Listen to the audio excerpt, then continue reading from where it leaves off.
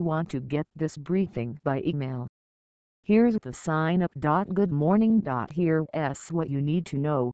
With House and Senate negotiators reaching an agreement on a final version of their rewrite of the tax code, the party is closing in on its first major legislative achievement since assuming political control this year.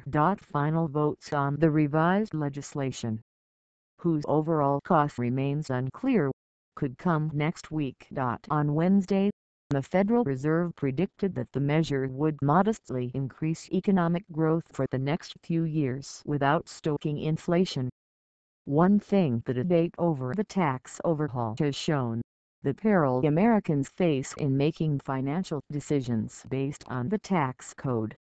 We're still sifting through the once unimaginable Republican defeat in Tuesday's special Senate election in Alabama. These maps compare the turnout with that of the 2016 presidential election.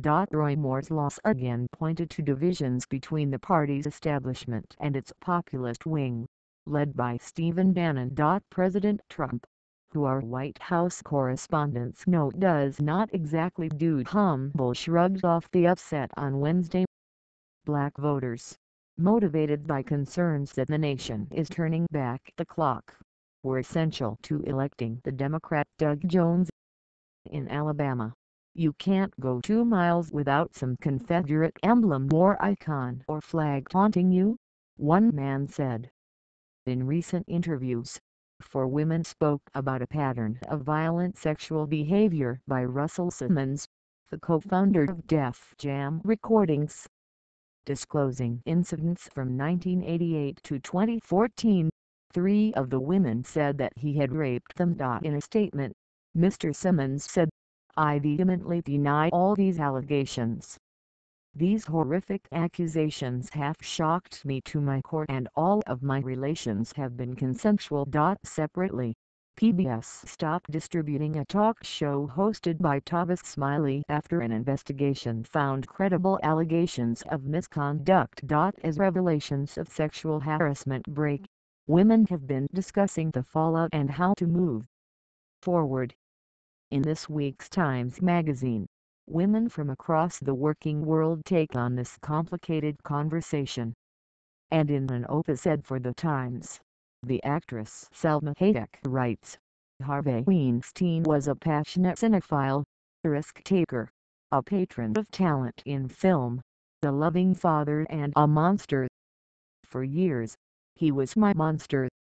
For many of the state presidents, one question is omnipresent: is this worth it? The threat of earthquakes, annual wildfires and high taxes have contributed to a net outflow of residents for more than 3 decades.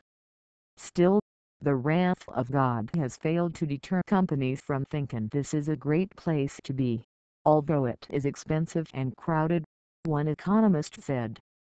Disney said today that it had reached the deal to buy most of the assets of 21st Century Fox, the conglomerate controlled by Rupert Murdoch, in an all-stock transaction value at roughly $52.4 billion. What Disney is getting in the deal. The FCC is expected to vote today to dismantle so-called net neutrality rules, which have prohibited internet service providers from blocking websites or charging them for higher quality delivery to consumers. It would be the biggest victory in Ajit Pai's eventful 11-month tenure as the agency's chairman.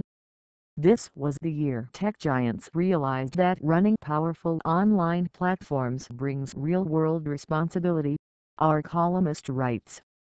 The big mystery of 2018 and beyond is what exactly that responsibility will look like. Walmart is giving its 1.4 million workers early access to part of their paychecks. Critics say the company and others in the retail and service industries should also raise wages. U.S. stocks were mixed on Wednesday. Here's a snapshot of global markets. Tips, both new and old, for a more fulfilling life. You probably know you need a flu shot every year, but here's why. 5 easy skin care tips for men this winter. Recipe of the day: Common roasted salmon. The New York City that never was. In today's 360 video, explore an exhibition at the Queen's Museum showcasing projects that, had they been built, would have drastically changed how the city looks. Partisan writing you shouldn't miss. Writers from across the political spectrum discuss Roy Moore's loss in Alabama. The glory of pizza. The pizza makers of Naples, called pizzaioli, have been added to UNESCO's annual representative list of the intangible cultural heritage of humanity. Our correspondent visited the Italian city as it celebrated, as one pizza maker said, the product that has conquered the world. Best of late night TV. Samantha Bee saluted the women who came forward with accusations of sexual misconduct against the Republican candidate in Alabama. I hope that they are having a great day because thanks to them, Roy Moore sure isn't. Quotation of the day. It was exhausting. It was like making the record while swimming in rush seas. Drew Dixon, the former executive at Def Jam Records, who said fending off advances from the label's co-founder Russell Simmons was a full-time job. She has accused Mr. Simmons of sexual assault. Guess Who's Coming to Dinner, the first Hollywood film to portray a kiss between a black man and a white woman, was released 50 years ago this week. It came out only 6 months after Loving v. Virginia, the U.S. Supreme Court case that struck down laws against mixed marriages in 16 states.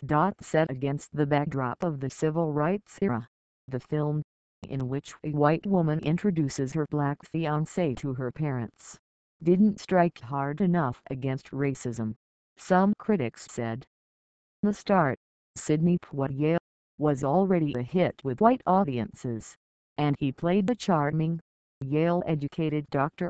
Our review noted that in a burst of incisive recognition that might also characterize the blue-chip film, one character says, "Civil rights is one thing but this here is something else." Even so, the film was a milestone for race relations in America, and it embodies how times have changed. The same year, the Secretary of State, Dean Rusk, offered to resign if his daughter's marriage to a black man caused embarrassment to President Lyndon B. Johnson. Their wedding photo later appeared on the cover of Time magazine. Charles McDermott contributed reporting. Your morning briefing is published weekdays at 6 a.m. Eastern and updated all morning. Browse past briefings here. If photographs appear out of order, please download the updated New York Times app from iTunes or Google Play. What would you like to see here? Contact us at briefing@nytimes.com. You can get the briefing delivered to your inbox Sunday through Friday. We have 4 global editions, timed for the Americas, Europe, Asia and Australia, and an evening briefing on weeknights. Check out our full range of free newsletters here.